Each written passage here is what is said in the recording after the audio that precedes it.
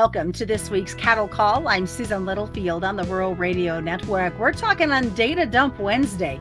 I think that's the best way to describe everything that happened. Lots of information outside and inside agricultural information being passed along. So we're going to kind of unpack it all and find out why this is kind of a correction type of Wednesday and what we're seeing moving forward.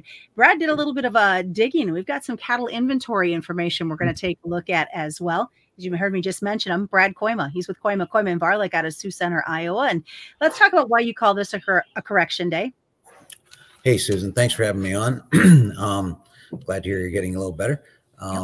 Well, again, to me, the market, at the risk of sounding sarcastic, which why wouldn't I be, right? It seems like the market gets caught here in these in between floors, in phases, whatever. So if we don't have some really blistering good cash cattle news to tell the market, then it kind of goes like, well, I not heard anything good today. That old saying, a bull has to get fed every day, a bull market with good news. There's still some truth to that. Then when there isn't that news, then the market seems to sag back into that same old fret about something demand related, whether it's bird flu or whether it's something else that the market regresses back to. But to me, yesterday, the big up day, of course, on Monday, and then a little pullback yesterday. I love the fact that the cash market is the boss right now. The fact that the futures market trading at an extremely steep, unusually so steep discount.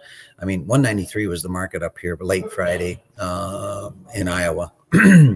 And those cattle are dying yesterday and today. That's my experience. They're mine. I'm referencing some of my own cattle. 193, it's the all-time high. Not too shabby. So like 2014, we continue to trade at a steep discount, dragging the futures like can't hardly believe it's going to be any good, right? Along with it. And that's just fine. I think that's a real healthy structure. It keeps us all current. Keeps us from paying maybe too much for feeder cattle, even though, of course, they're very high, and those guys that raise them deserve a big price too. So yeah, I think I'm going to call it correction because I don't see any blinking here in the cash market here yet at all. So we had, and I talked at the beginning about it just being a data dump, and you talked a little bit about CPI, but whenever we talk about the WASD, everybody seems to focus on the grain side of it and not the livestock side of it. And it looked like some decent information for the cattle. Well, a good point. I would probably give a little disclaimer. Typically, we don't talk a great deal about the livestock because there's a poultry number, a hog number, a cattle number. They made some reference to the fact that even though supplies are declining because the average weights are higher, which we've talked about ad nauseum, have we not? That beef production has remained almost unchanged. So that was part of the report. But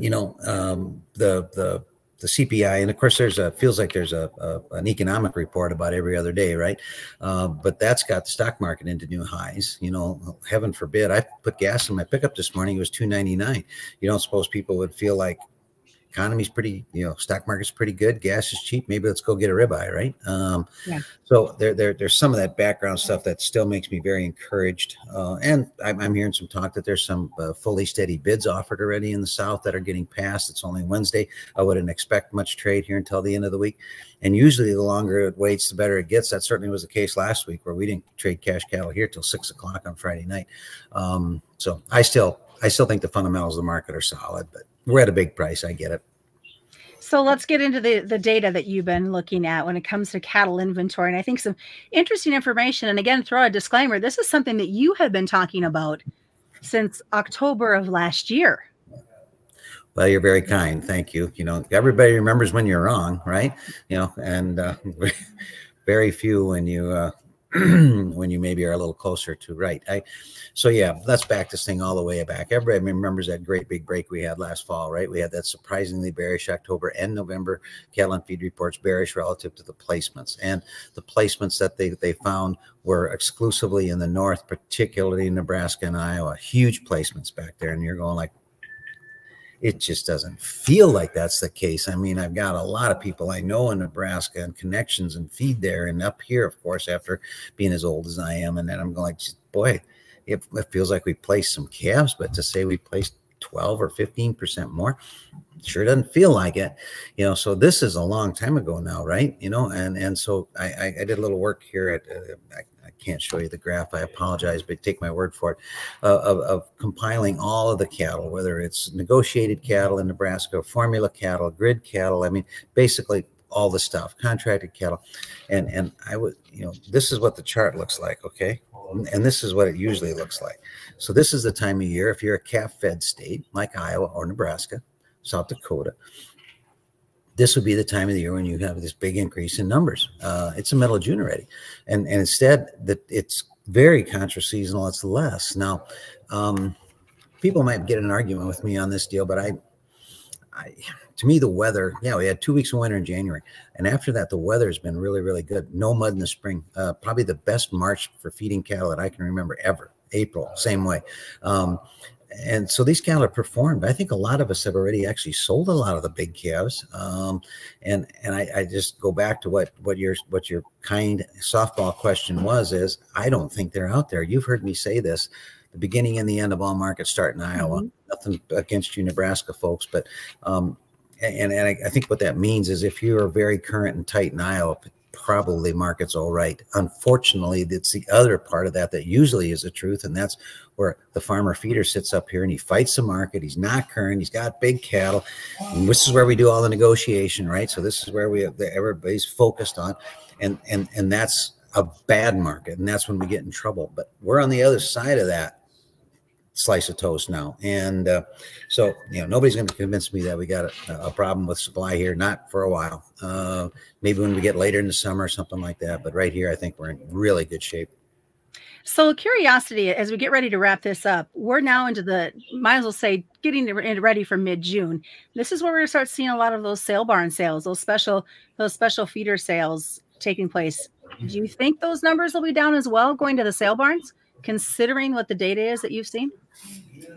Should have been a little more prepared. I've actually done a study. Well, I have college interns do it for me, but I can get good data from the South Dakota barns. And it's black and white. I mean, we are down year on year. We were down 28% from a year ago and down something more like 40% from 2 years ago. Now you could say, well, maybe there's more private treaty, maybe, but it is glaring. The couple of big specials that they had here the last little while, of course, everybody's talked about Fort Pierre Friday, Kimball, cattle brought record prices in a lot of cases. So this is a little off topic, but not really. So a lot of cattle get sold on videos, right? Video auctions, Well, there was one of the big spring video auctions was Monday and Tuesday, okay?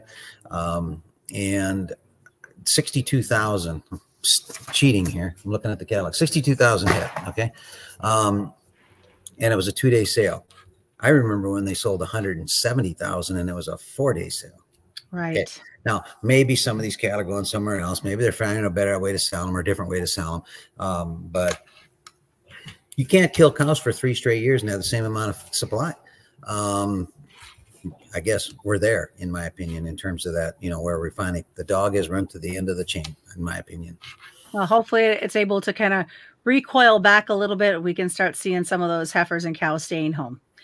That's the whole key. Let's figure out that day where we can go on the show and say, I'll stomp my hand and say, yep, but it won't be that clear. It's regionally happening. It's happening in the north. I know there's been some heifer retention across what I would call the traditional north, the Dakotas, Wyoming, Montana, Colorado. Now I visit with some of these guys that I buy some cattle out of the southeast, and not so much, and I don't know why. I mean, they've got a lot of cattle down there in the hills down there in Kentucky, Virginia, all the way into Florida. So, it's not it won't be that easy. You won't flip a switch and know until it's over. All right. Well, great conversation today, Brad. I'm looking forward to next week's. What's the best way for folks to get a hold of you? The phone number 712-722-0023, or hook us up on kkvtrading.com. Thanks, Susan. Thank you. Brad Kooima joining us this week. A quick reminder, commodity futures and options do involve a substantial risk of loss, not suitable to all investors. And that's this week's Cattle Call on the Rural Radio Network.